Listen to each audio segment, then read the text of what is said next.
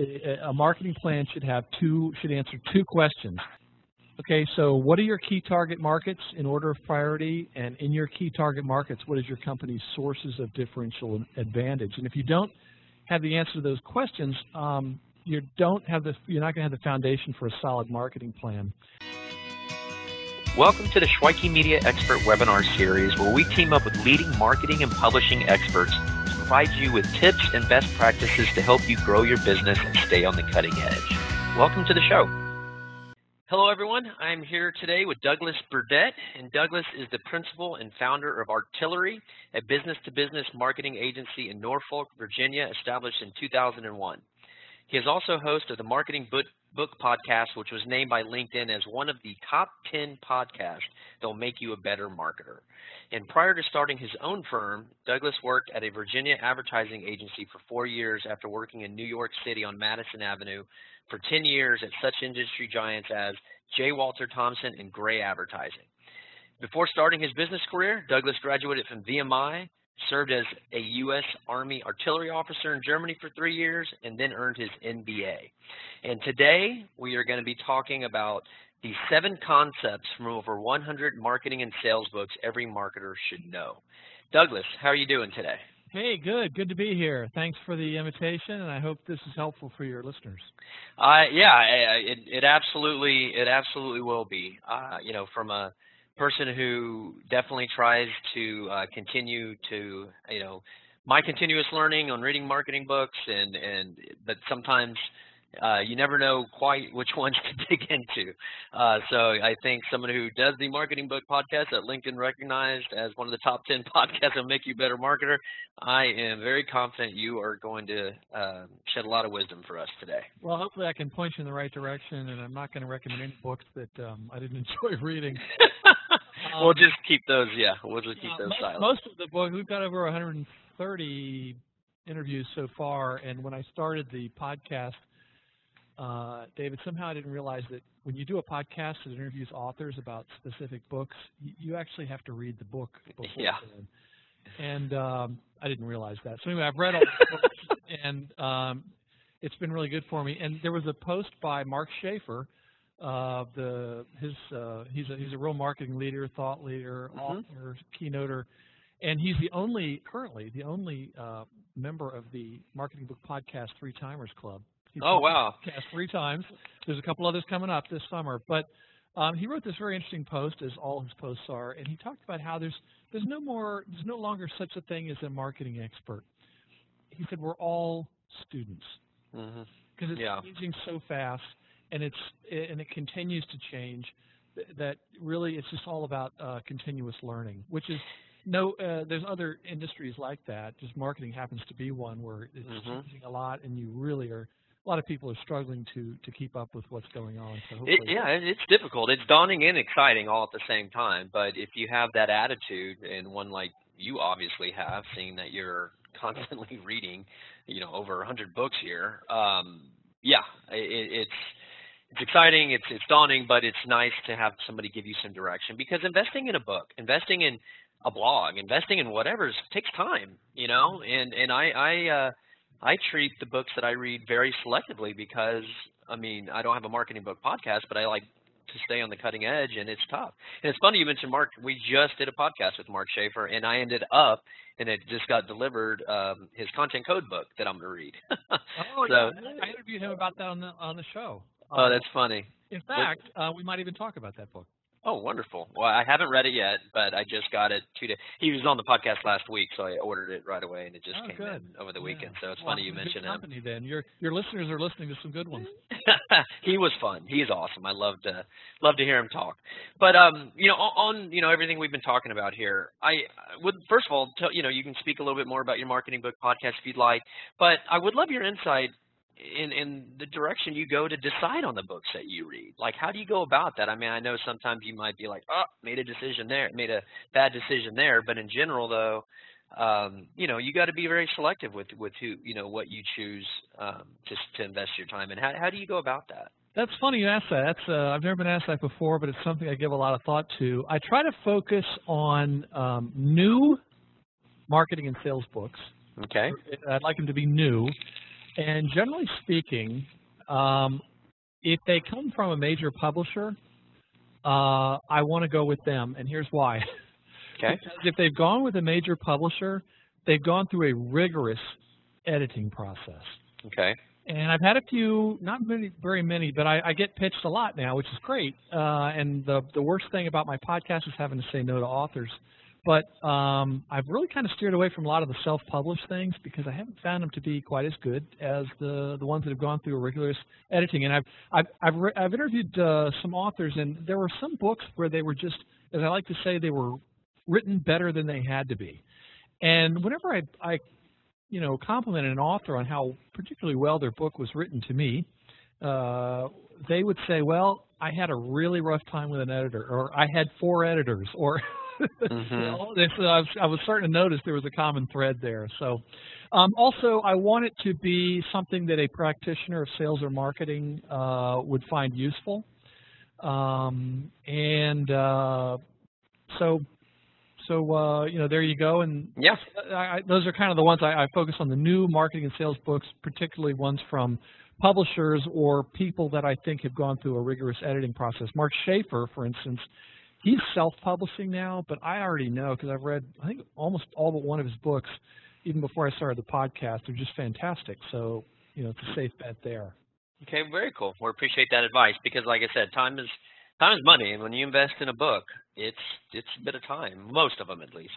It's the same thing with me with movies. I don't want to see a movie unless I've heard that it's really pretty good. And same thing. I don't want to sit there and go, God, I want those 2 hours. No, for real though. No, I've gotten really big at going to Rotten Tomatoes, and because it's the same sort of thing. You don't get to do this stuff all the time. So when you do it, you need to make sure your time's going right. So that is some good advice, and it makes sense.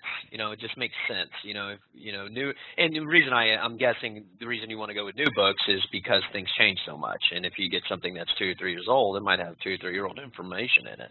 Right, and also the authors are very keen to promote their new books. So a lot of times, if I had 52 weeks of brand new books, that would be great. That's not going to happen, but I do a lot of research to see who has books coming out. And then I will contact them, or their publishers will contact me and send me an advance reading copy so that I can then publish it the week that they go on sale. Oh. So a lot of the interviews I do are before the books are on sale, and they are able to send me something to read so I get an idea of, so I can read it and go from there. Well, that's very thoughtful of you to set it up that way, and I'm sure people appreciate you. That's one of the things people probably appreciate you for, which is why you have such a successful podcast. But all right, well let's dig. In marketing, you have to give to get. Yep. Yep. It's all about R&R, as Ted Rubin puts it. If somebody's doing, if you're asking for something, you better have given something before that, right? And not reciprocating. You got to reciprocate before it even happens. And that's right though. But that's how it should be. That's life, right? Yeah. And it should change. It should be no different than business, which again is just part of life. But to kind of dig right in here, you sent me over your 7 concepts. So I'll just state the concept that we want to dig into, and then I'll just let you take it and see what you have to say. But I think the first concept you mentioned and again, everyone, this is from Douglas looking at 100, after reading 100 marketing and sales books, he pulled out the 7 concepts that he feels that are the most important. So you basically have saved yourself 1,000 hours of reading, if not more, for what you're about to hear today. So number 1. Marketers have an image problem. Yes. Let's have you dig into that. They do. Marketers, I don't know, like a lot of people, are very maybe not as self-aware, maybe focused on themselves. But not too long ago, there was a study by the Fournaise Group about the perception of marketers by CEOs. And it turned out that in that study, 80% of CEOs don't trust marketers. And that means 20% do. And what they mean by that is that they don't think that they think that marketers are too disconnected from the financial realities of their companies. And that's a big, big problem. Yeah. If they think that, so a lot of them think of marketers as people who are arts and crafts party planners who work in the make it pretty department. And they don't sense, they sense that there's a cost, but they don't they can't see the connection with revenue.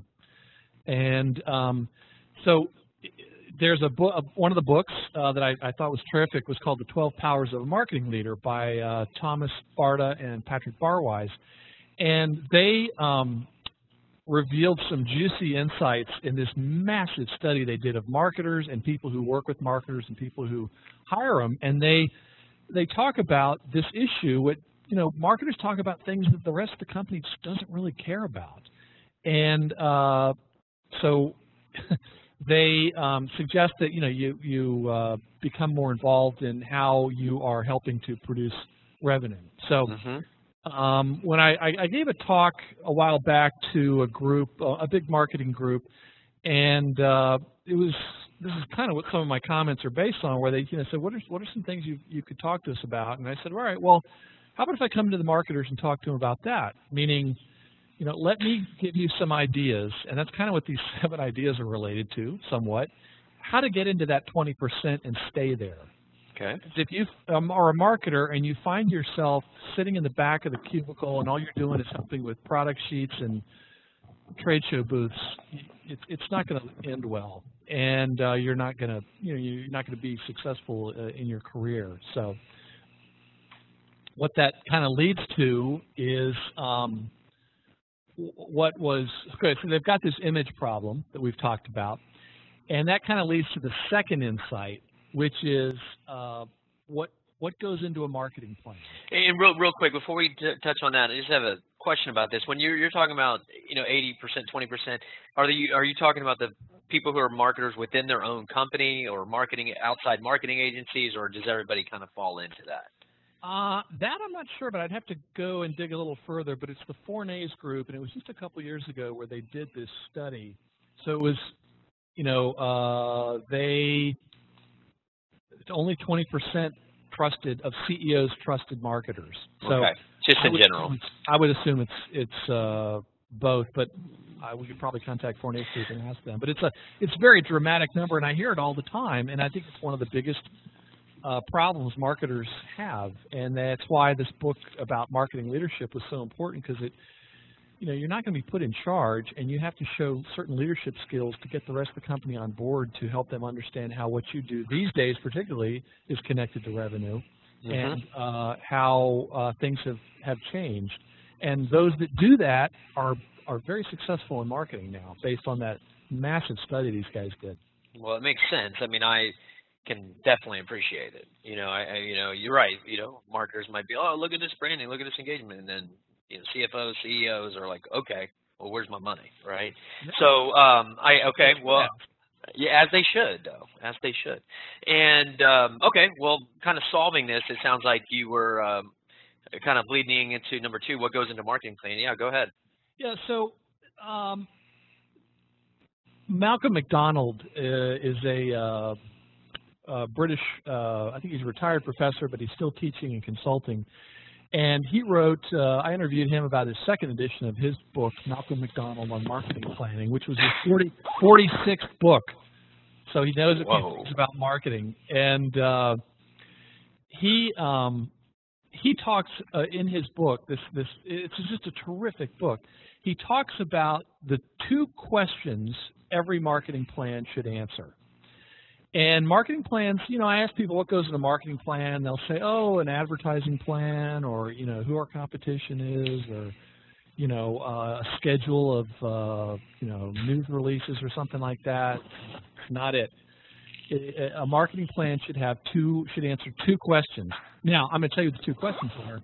And this whole book is about how to get the answer to these 2 questions. Wow. The 2 questions are, what are your key target markets in order of priority? And a lot of companies don't even know that. They'll say, oh, we want to reach everybody, or we think it's this. And they'll say, we'll get whatever we can, but you really want to determine what your key target markets are.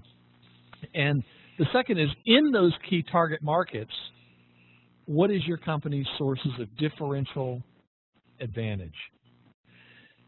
Okay, so what are your key target markets in order of priority? And in your key target markets, what is your company's sources of differential advantage? And if you don't have the answer to those questions, you're not going to have the foundation for a solid marketing plan. And if you, as a marketer, are able to get at the answers to those two questions, you are on your way to the C-suite, because those two things don't have anything to do. Did you notice I didn't have the word digital? Yeah, I mean, because that's not the point, what you're talking about. Hey, you know what's funny is, like, I've always been, like, you know, I mean, I understand the importance of forecasts. I understand the importance of marketing plan. I get it. But I've always, you know, had, you know, there's been other certain, you know, I started my career mainly in sales, and then it more, you know, it naturally gravitated towards marketing, you know, about 10, 15 years ago. But for a long time it was sales. And I wasn't the kind of salesperson that was like pie in the sky, oh, all these great things might happen. I was more of, I'll tell you when they do, you know, and I don't want to like you know, state what I'm going to do, because it's just, I guess it was my nature of not wanting to let people down or whatever it was. But what that ended up morphing into a problem for me was marketing plans, because a lot of it is a bunch of potentially fuzzy numbers that you're almost pie in the sky type of thing. So I've always kind of just activity. You know, what's that? Or activity. We're going to go to 6 trade shows. Yeah. Okay. Yeah, exactly. But this book, you're telling me, I mean, and just without even reading this book, just those 2 key questions, and this is not hyperbole, I'm not just saying this, it's almost kind of cracked a mental block for me just already. You know, okay, that's where you start, then everything will fall underneath that, and naturally. Yeah, David, that tingling means it's working. Yeah, I'm going to read that one. Actually, I already made a note. The next 7 books I need to read after the content code. Yeah, well, we're going to talk about more than 7 books, but that book, and it's really refreshing. And he just talks about all that nonsense. And let me quote from just one thing he said about the obsession of marketers with the word digital. He said, almost every course, seminar, workshop today has the word digital in its title. The problem, however, is that unless a company has a robust strategy for what it sells and to whom, it is impossible to have a digital strategy.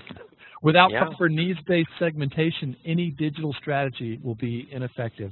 And he talks about a cartoon where it shows the chief marketing officer addressing the board in answer to the question about why net profits are down by 30%. The CMO says, yes, that is a pity, but the good news is that our likes on Facebook doubled.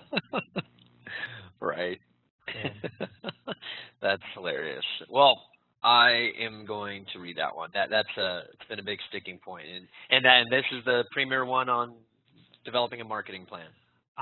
Yeah, if you want to get in that 20%, it really strips. It's much more about how the role that marketing plays before you get to the promotion part. You know, your listeners probably heard of the 4 Ps, which is a paradigm that's still being used, where marketing is all about the product, the place, or how it's distributed, the price, and then the promotion.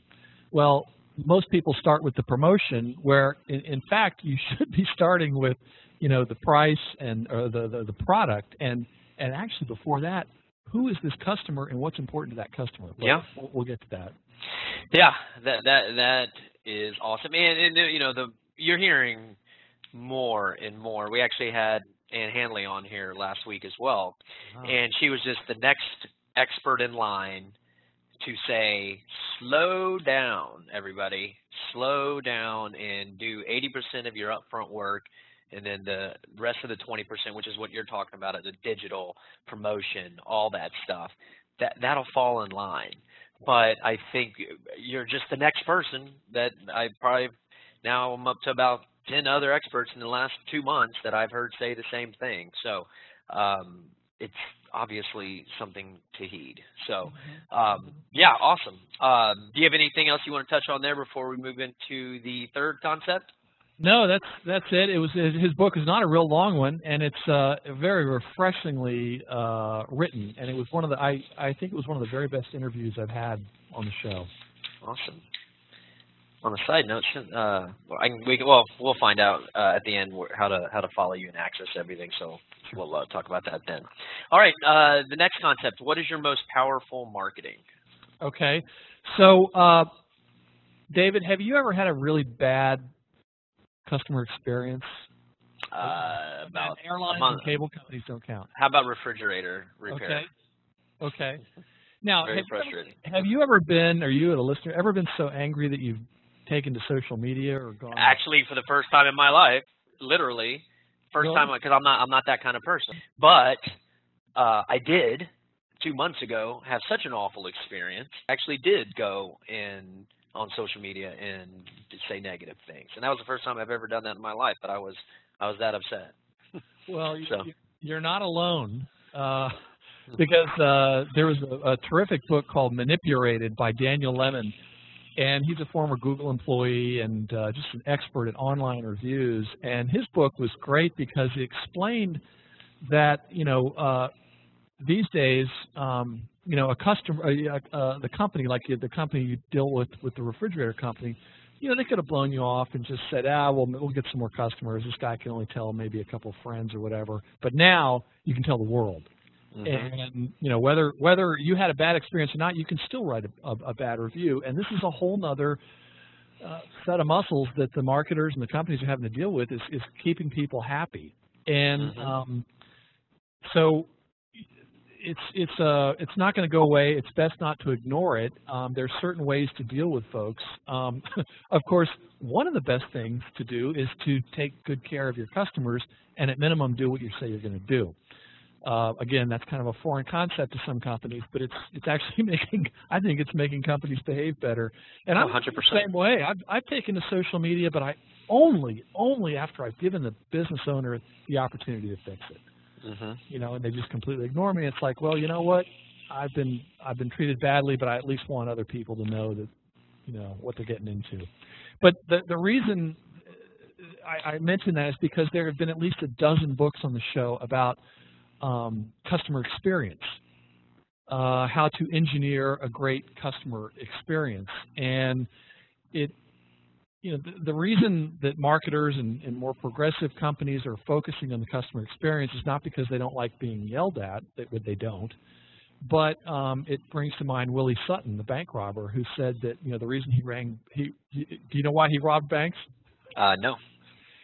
He told the reporter, they said, "Why do you rob these banks?" And he said, "Because that's where the money is." And that really is where the money is. And there was keeping your customers, absolutely. Keeping your customers. Oh my goodness, there's a number of books, and I would recommend either or both of Noah Fleming's books.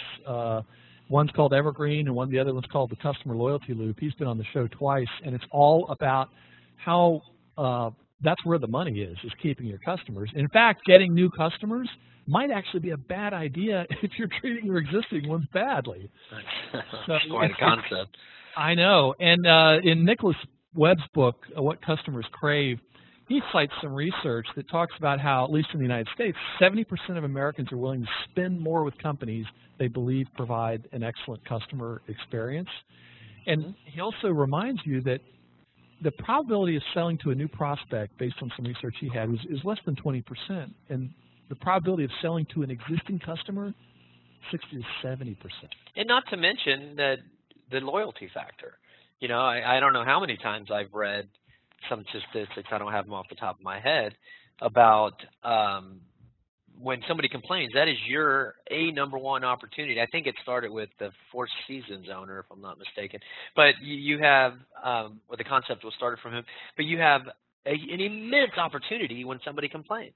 And if you restructure your mind that way, you have kind of a paradigm shift. It's like, great, this is an opportunity, right? Yeah, because those are the best opportunities you have to make a brand ambassador. How to turn somebody into an advocate. Yeah. And that's how I look. That's truly how I look at it. Of course, some people could be so nasty that you decide you don't want to work with them anymore, which is also okay.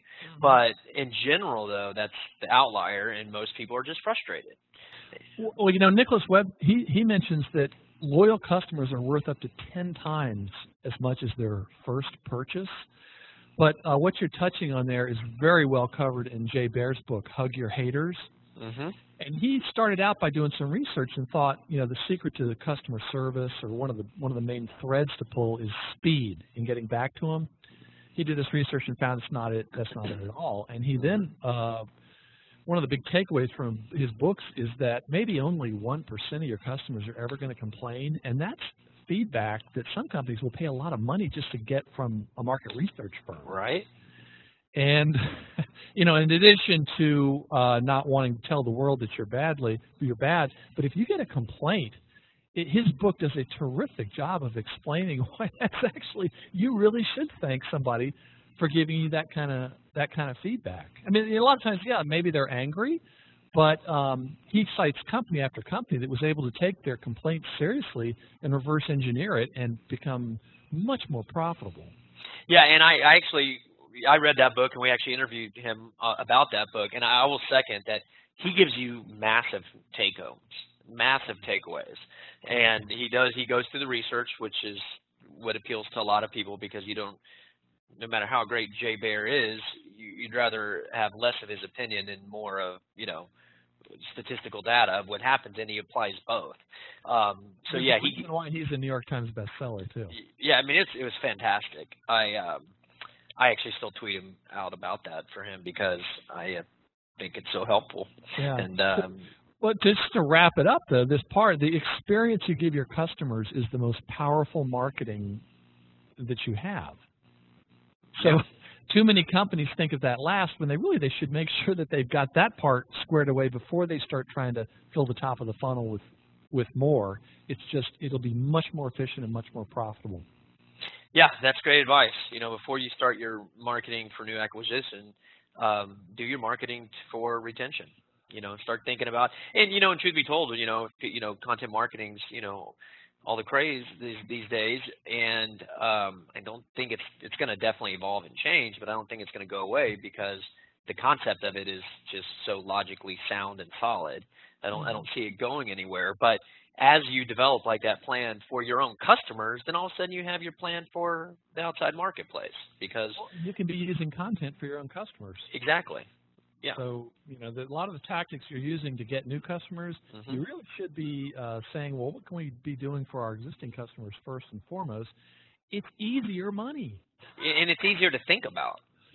It's easier conceptually to figure out what do they want to know about. A, you have a direct line of communication, and B, you have your experience with them. Yeah, they already trust you. Yeah. So, great advice. All right, cool. Well, moving on. Number 4. 57%. It's how far B2B buyers are in their buyer's journey before contacting a seller. And I think that might even be on the low end, but it is. but still a big number. I'm trying to give everyone some hope. Yeah, it's so that's a number that I hear all the time. Of course, I gave a talk to about 150 marketers, and maybe only 3 of them were familiar with this. And so that just tells you that people are picking up different information in different places. But CEB, which is now part of Gartner, did a study years ago, and they're the guys that wrote the Challenger Sale and the Challenger Customer, which were excellent books. And they did a massive study, and it determined that in a B2B buying situation, customers are on average 57% through their research, through their decision before they first reach out to any seller. Okay, so in the past, a customer, when they wanted to buy something, pretty early on, they had to go to a seller, or they had to go to sellers to start getting information that they needed to make an informed decision. And at that point, not that David did this, but at that point, a seller could, influence the purchase, and you could dole out information based on, you could dole out information and extract a pound of flesh from the buyer each time. Like, they wanted the information and you had it, so there was some information asymmetry. Well, people always hated that if they were being sold to badly. Like that. Think of the car dealership. Let me go ask my manager. That kind of bad meme. And so people always hated that. And now you can go online. I mean, think about my wife when she bought a car not too long ago. The last thing she did was go to the dealership. She was out of town and went to test drive the cars at another dealership. She did all her research online. She talked to her friends. She read reviews. She knew what the dealership paid for the car. she knew more about it than the poor guy trying to sell it. So that's a good example of the buyers. They're in control. They have the information they want, and so a lot of these companies are still saying, well, wait a minute, what are we supposed to do? All these customers are coming to us, and all they want to talk about is price now because they've got all the information they need, and we used to be able to kind of control the situation by being able to give out information. So, and they're like ninjas. They don't even know who some of the customers are until they, pounce and kill them on price. So if you think of an arrow going from left to right, and it's from 0 to 100, and 57% is just over halfway there. From left to right, what you want to do is try to get over on that left side. You need to be present and relevant, even though you don't know the customers are going to be there. And that's why companies have realized that they can't wait around for the customer to come to them after they've been educated by one of their competitors. Now define there. You said you want to be there earlier in the process. So in other words, you need to be publishing information that can be found, ideally online and other places, that is helpful for your customers as they're starting their buying journey. Okay. And would you agree the buying journey, to break it down, in a nutshell, is awareness, consideration, and buying? Correct? Yeah. Those three are often used. I've heard some use two. Some people like to make it more complicated. Yeah. That's a trait that marketers share along with other people like attorneys. But so in other words, the concept is somebody first has a problem, like why is my throat sore? Mm-hmm. They search symptoms. What does sore throat mean? And then they do some research online. Maybe they find WebMD or something, and they realize, oh, it might be the symptoms I'm exhibiting could be strep throat. Okay, so all right, so I have strep throat, I think. How do you go about treating that? And that's where you're sort of in the consideration, like, okay, now I've kind of figured out what my problem is. All right, now, so then at that point, you've figured out, okay, well, I have to go see a doctor, and they have to take a culture, and I probably have to get some antibiotics or something like that, if that's what they have. All right, so then you get to the decision stage. All right, who's a ear, nose, and throat person that's in my area? So that's kind of they're not starting out looking for an ear, nose, and throat.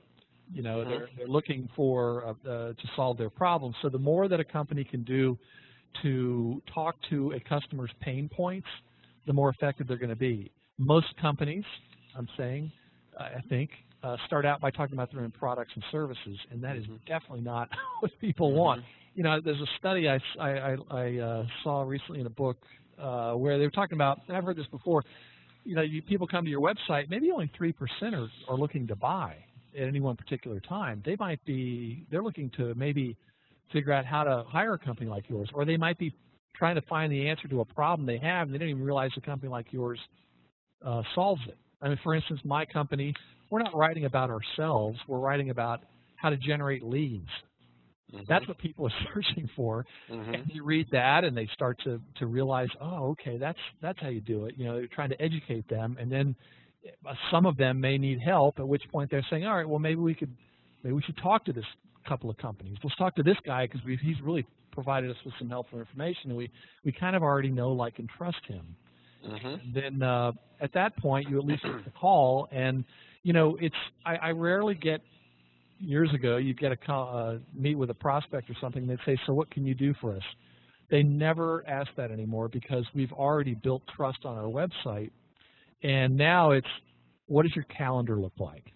Because they already know us. They say, we'd like to talk to you about that workshop you mentioned on your website or something like that. That's just an example. Much more fun conversations, right? Well, yeah, and they already know that we might be a fit for them. So, and they found us helpful, and we've established some top-of-mind awareness and some credibility with these folks. So, there you go. Yeah. So, circling back to what you were mentioning about, salespeople saying, "Hey, they're just, we're stuck talking about price, whatever." Well, so how can salespeople and marketers work together here? Yeah. So that's where. We have to pause. I appreciate you asking that. Marketers are from Mars and salespeople are for Venus. And, in most organizations, sales and marketing may not have strong feelings about each other, and then there's everyone else. And marketing thinks of the sales folks perhaps as cowboys who don't listen and don't use the material they produce for them, and they don't follow up on the leads that marketing might be generating. And the salespeople might be thinking of marketing people as these, like I said earlier, arts and crafts party planners who don't really understand the real world of, making a sale, meeting a quota, hitting a deadline. So the problem is that there's now this gravitational pull that's forcing sales and marketing to work more closely together because, as we've just explained, marketing is having to play a larger role in this buyer's journey. So in other words, in the past, instead of just generating a lead and handing it off to sales, marketing is going to have to understand more about sales, and they definitely need to understand more about their customer and their problems so that they can help produce content that can either get found online or that the sales team can use to, do some outbound prospecting. But basically, I think this is another study from Customer Insights that talked about, 74% of companies buy from the company that is the first to provide them with helpful insights. It's not about price. So that's where marketing is having to better understand that. And that's why in a few companies, they're getting rid of, the head of marketing and sales, and they're just saying, look, you're in charge of revenue, and the sales and marketing people both work for you. And we want to talk about revenue however you got to do it, because the way the buyers are buying is changed. Give them what they want, but we got to close more deals. So, gotcha. Now, what are a couple books you suggest to read if you want to dig more into this subject? Well, one of my favorites is called Align to Achieve by Tracy Eiler and Andrea Austin, and it was a really interesting story. They work for Inside View, which is a software as a service company in San Francisco, and one of them's the head of marketing, one of them's head of sales, and they had both worked at companies where sales and marketing were not aligned, and they fought, and they saw how counterproductive that was. And then they worked at places where they were aligned, and at Inside View where they work, they were very much aligned, and they basically tell you what they did to get it done, and they had some real mountains to climb. There were the marketing person, Tracy. She said that at the job, one job she went to, the head of sales wouldn't even shake her hand as head of marketing because they knew they were going to be fired before long anyway. It was like in those war movies where the policemen don't want to get mad. Yeah, quite a culture. But anyway, they turned it around, and what happens is there was a serious decision study that said that companies that are able to align their sales and marketing functions are getting at least 19% faster growth and 15% higher profits. Now, I would caution that you have to do a little bit more than just get sales and marketing aligned. There was another book called Valueology, which has been on the podcast not too long ago. They said you need to get them aligned, but they need to be aligned around your customer. There are some companies out there that sales and marketing, they're getting along great, and it's not at all helpful for the customer. So, they're just going on lots of happy hour retreats to brainstorm. That's right. So let me just mention one other thing about the sales, and this is where the sales and the marketing. Marketers need to steer away from thinking that all they have to do is produce content and people start beating their door down. Just produce the content, the leads will come rolling in. And if you're a salesperson and you're expecting that, you're wrong. Mm-hmm. And that helps. But you still have to have outbound prospecting. And there's a book by Aaron Ross that he co-authored called From Impossible to Inevitable. And he's the guy that co-authored Predictable Revenue, which is the sales Bible of Silicon Valley. And From Impossible to Inevitable, he talks about, the 7 things you have to have for growth in your company. And one of them is he talks about a pipeline. And he took Salesforce from like 0 to its first 100 million. He had never been a sales guy before that, but he was in sales there. And so there's no theory in his book. It's all what works.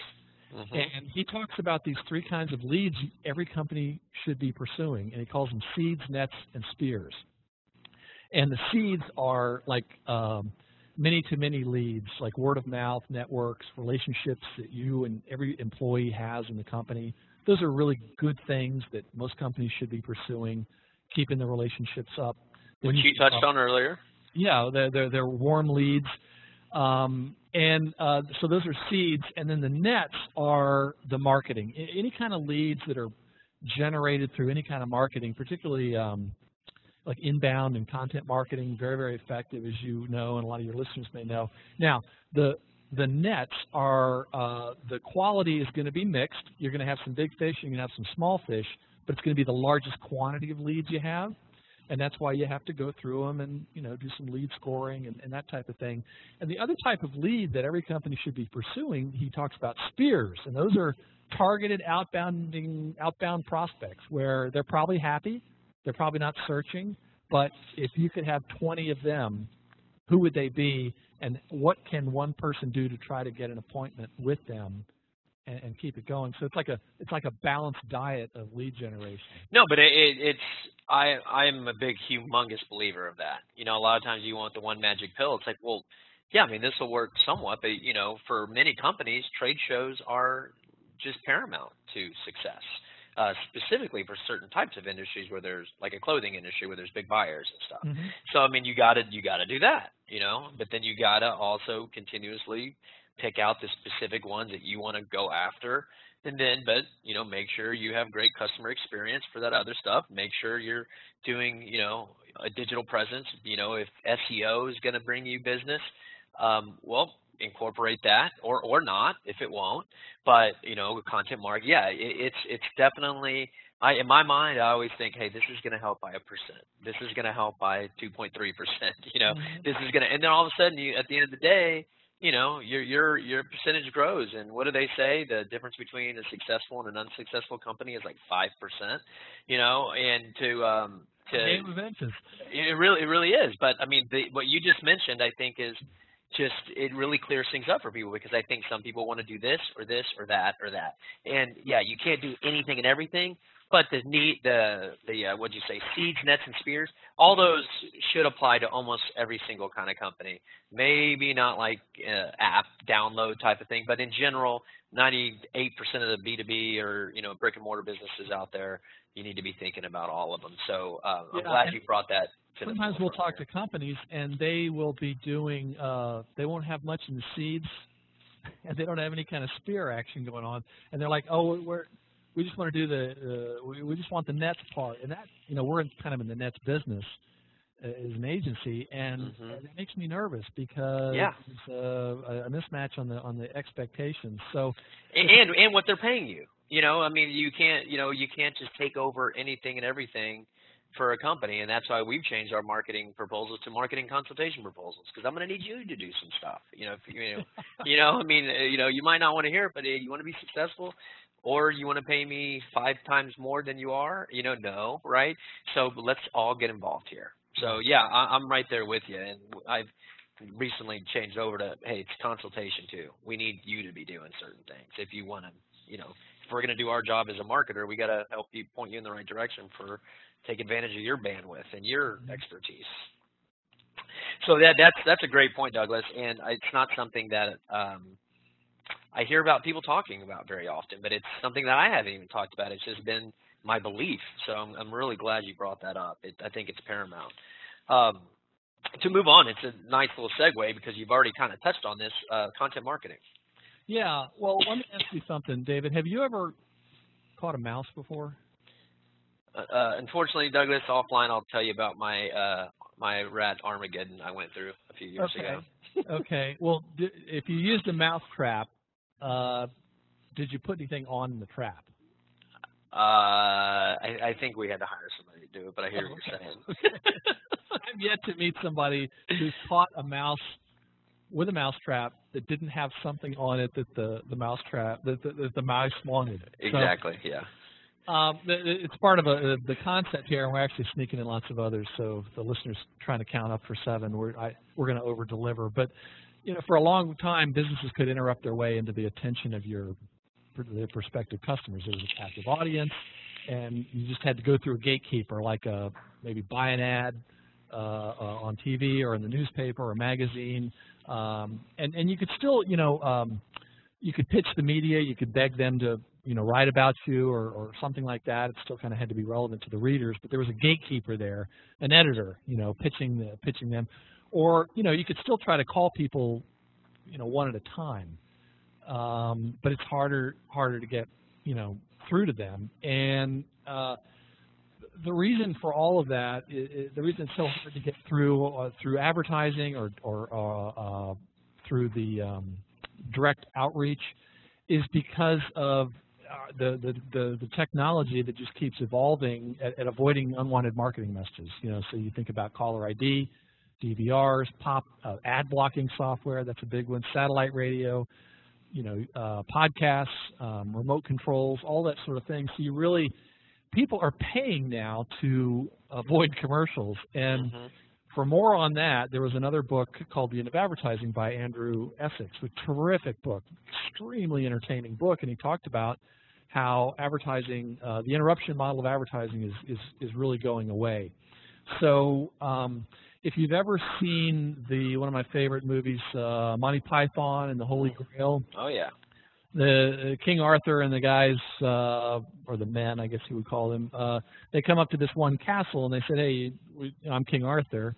You let us in. We're in search of the Holy Grail." And there was a French soldier, for some reason, up on the parapet, played by John Cleese, who is really rude to them and says, "Go to hell. We're not going to let you in." He insults them, and he wouldn't let him in. So I like to think of that soldier on the parapet of that castle. That's the customer you're trying to reach now. You can no longer just kind of burst your way in, and they're not going to lower that drawbridge and let you in unless you are of some use to them. So that's why if you are educational or informational or entertaining, everyone can produce content now, which is why there's not as many gatekeepers. Part of that is also because the advertising-supported media is just starting to crumble. Never going to go away, but it's a shadow of its former self. So that's why companies are realizing that they can't just be screaming about their products anymore. They've actually got to be producing content that could actually that a customer might say thank you for. So good way to put it. It's a great way to put it. And I heard an expression just today on a podcast I was listening to, a startup guy. He said, is it related to producing content? He said, "Hey, when you're starting out, don't worry about what ranks, worry about what thanks." Meaning, are you producing helpful content? Because it's ultimately going to start ranking. Of course, there's other things you got to do, but content marketing is something that's out there, and there's a Content Marketing Institute, great website, and the president, Joe Polizzi, he's been on the podcast twice. He's got a great book called Epic Content Marketing, and another one called Content Inc. And he defines content marketing as a strategic marketing approach focused on creating and distributing valuable, relevant, and consistent content to attract and retain a clearly defined audience, and ultimately to drive profitable customer action. And I think a big part of that is the and ultimately, because it's like a net seeds, kind of combo deal there, to get in front of those people, because it's not going to happen right away, but you're looking to consistently, give content to attack and retain a clearly defined audience that will eventually buy from you. Yeah. And I think that's one of the things that it's funny that he puts it that way, because that's exactly what everybody speaks to. Well, and it's actually an old form of marketing, so like in that book I mentioned, The End of Advertising, he's talking about be the thing, not the thing that sells the thing. Or another way to put it is you have to be interesting instead of interrupting what people are interested in. So the problem, one of the problems with content marketing is that most companies don't have a strategy. They don't really sit through and think about some of the basics of what is that profitable action, and then how do we reverse engineer that, and how do we, it's kind of like Costco. If your listeners ever go there, they have these samples out there on the floor of some of the different food, and the reason they offer those samples, and the reason those companies that make that food are paying Costco to sample their product, it moves a lot of product. Yeah. Right. My wife will come home and say, what prompted you to buy this? She said, "Oh, they gave me a sample. I thought it was pretty good." So I was like, and it is good. So, but the problem with content is that content marketing, one of the many problems is that there's so much of it now. Mark Schaefer, who we talked about, he talks about content shock. And that book, Content Code, that you mentioned, started with a post he wrote that got over 1,000 comments. Wow. And it was about content shock. And, if you ask the guys at Google, Eric Schmidt, I think, I saw a quote where he said that he's the chairman of Alphabet, which is the parent company of Google, but he talked about how if you take all the information that was ever produced in the history of the world until 2003, that same amount of content is now being produced every 2 days. It's crazy.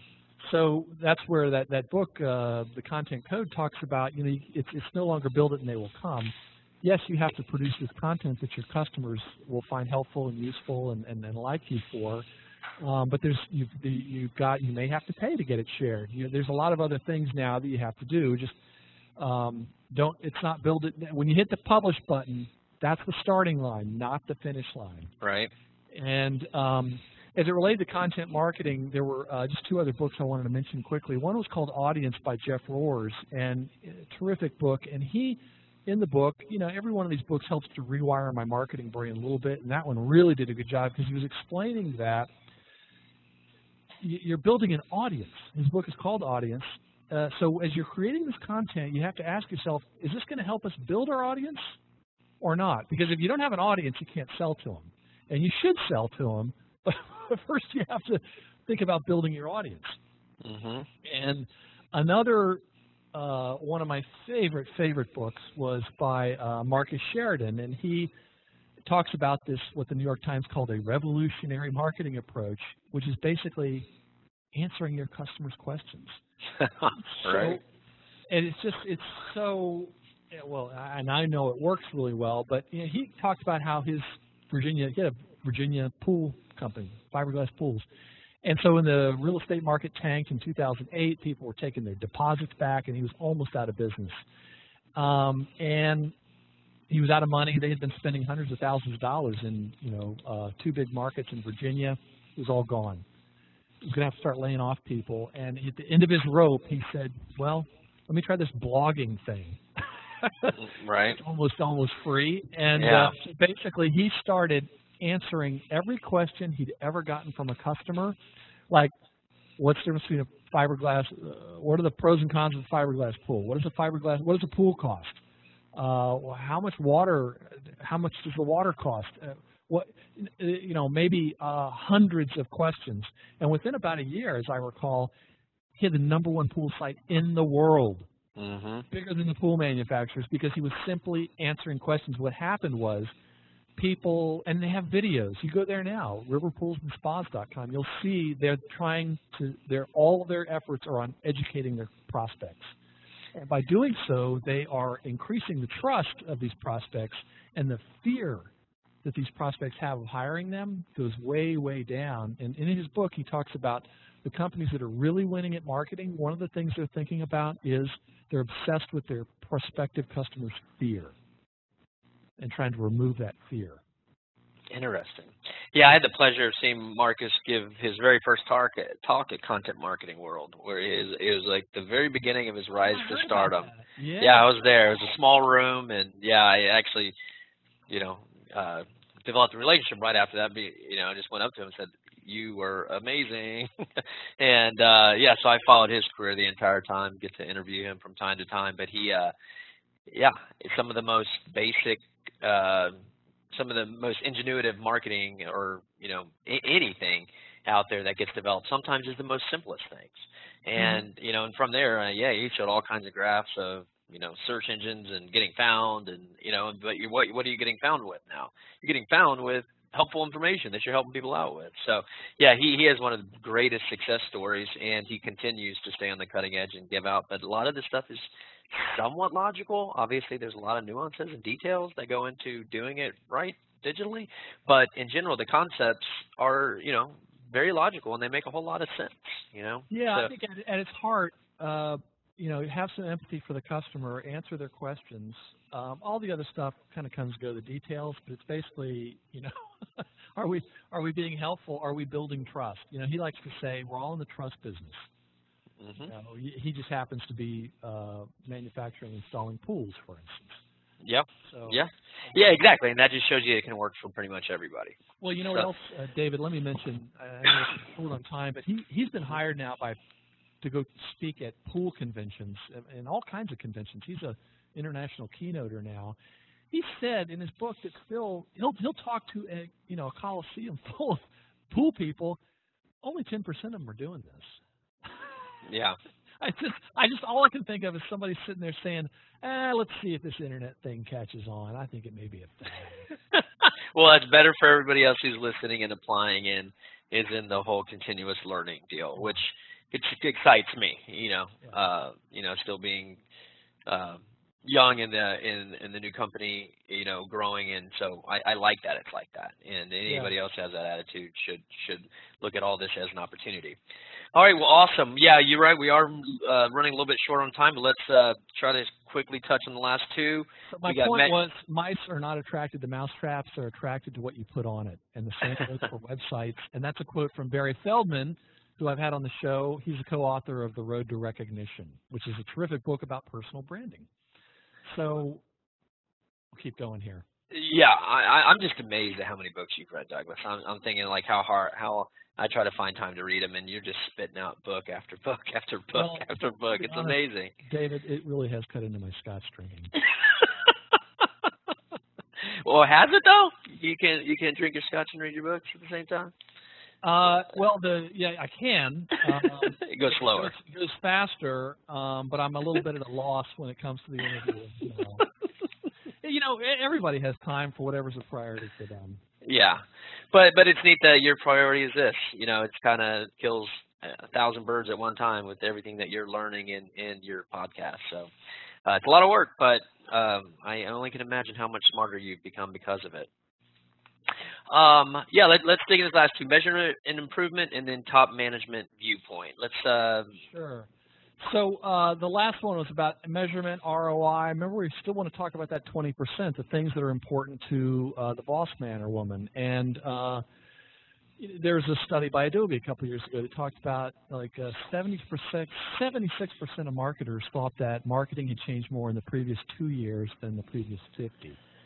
And so, there's all this turmoil, people are having to learn new things. They, some like it, some don't. Some don't like being held accountable for participation with revenue. But things are more trackable, and you can measure a lot more. And that's really, like it was mentioned in Building the Big Data Business, the Big Data-Driven Business by Sean Callahan. They talked about all this data and measurability. It's like a soldier suddenly being given a pair of night vision goggles. It's actually better. Yes, it's new, but it actually is better. One of the things that, back to that book I mentioned, Line to Achieve, they talked about pipeline, measuring pipeline. And don't measure Facebook likes, measure pipeline. And what they mean by pipeline, as you would know from your sales days, it's different from leads, but it's leads who have expressed an interest, and actually there's an actual opportunity that's qualified. So you want to look at your pipeline, and pipeline would be qualified opportunities. Keep looking at that. Don't look at the leads. Look at the pipeline. What are the qualified opportunities? That's a great one to start measuring. And, of course, there's so many things to measure. Another book that's really terrific was by Michael Brenner, and he wrote The Content Formula. And it's got all the math that you need to start measuring the effect of all this content marketing. And it's a lot of math, but it's basically like addition, subtraction, multiplication, division. And I had to take a year of calculus in college. It's not hard math, people. And you have to go find the numbers to put in, but the content formula is a great one. If you start applying what's in the content formula, you're going to find yourself closer to that 20% that we talked about. And there was another book by Paul Reitzer who wrote The Marketing Performance Blueprint. And, again, terrific book. And he says, if you can't measure it, don't do it. So figure out something that you can measure. But another point that he had in his book that I really liked was he said, he talked about social media, which, again, the digital thing, and he mentioned that social media reach is a deceptive metric that can give a false sense of progress. So, social media reach versus pipeline, try to measure your sales pipeline before you start focusing, obsessing about your social media reach. And just to quote Peter Drucker, who a lot of marketing and sales book readers will know about, famous management guru, he always said, what gets measured gets improved. So just the fact that you're measuring things is a good thing. However, another another American who spoke with a German accent, Albert Einstein, he said, not everything that counts can be counted, and not everything that can be counted counts. So I know I'm talking in circles here. You're not, though. You're not, though. Yeah, no. I mean, you're just driving home the fact that it's very important to, I mean, what do they say? Measure, track, and adjust. And if you're not doing that, if you're not looking at that, well, you have room for improvement, and you're not just going to be looking at the wrong things because it's easier and better for you, because what that's going to accidentally move you towards is that one of those 4 out of 5 people who aren't trusted by the people who will pay your bills. Yeah, so it's getting ahead is getting started, and just start measuring things. You'll be surprised. Yeah, no. So you're not talking in circles. You're just driving home that fact, and I appreciate it. And it's important. It's very important. Anything left before we move on to the last point? No, but let's go to that one quickly, because I fear that I've frightened the listener and I've brought the marketers down. But there is hope. There is. All right, well, give us the hope. The tunnel. Okay. Number 7, top management viewpoint. Yeah. So there is hope for marketers, and back to that book I mentioned at the very beginning, The 12 Powers of a Marketing Leader, they talked about how they analyzed all these people that were successful marketers, and basically they all had one thing in common, and that was a top management viewpoint. So you could have been a marketing major who graduated last year. You can have a top management viewpoint. So, in other words, rather than talking about marketing, these people talk about the business as a whole. They have a strategic approach to it. They don't talk about, branding, and they talk about revenue, profit, things like that. So the other thing is that, always keep working on your skills as a marketer, and don't become complacent, because they talked about how 21st century marketing is suffering from a skills crisis. And a lot, I've seen this several times, where they say marketers that know what they're doing, like some of the things we talked about in this interview, their salaries are going to be doubling in the next 5 years. But that's because there's such a shortage of people that are familiar with some of the things we talked about here. The future is quite bright. But there's one other reason that I wanted to share with you, and that is that a silver lining for marketers, the role of marketer is becoming a training ground for CEOs. So, successful marketers have pretty deep insights into their customers and the competition, and how to pull the revenue lever, and how the company makes money. A lot of CEOs, a growing number of CEOs, are starting to come from the ranks of chief marketing officers. And according to Gartner, who we mentioned earlier, that's going to continue. I mean, you look at McDonald's, their CEO, he was the CMO.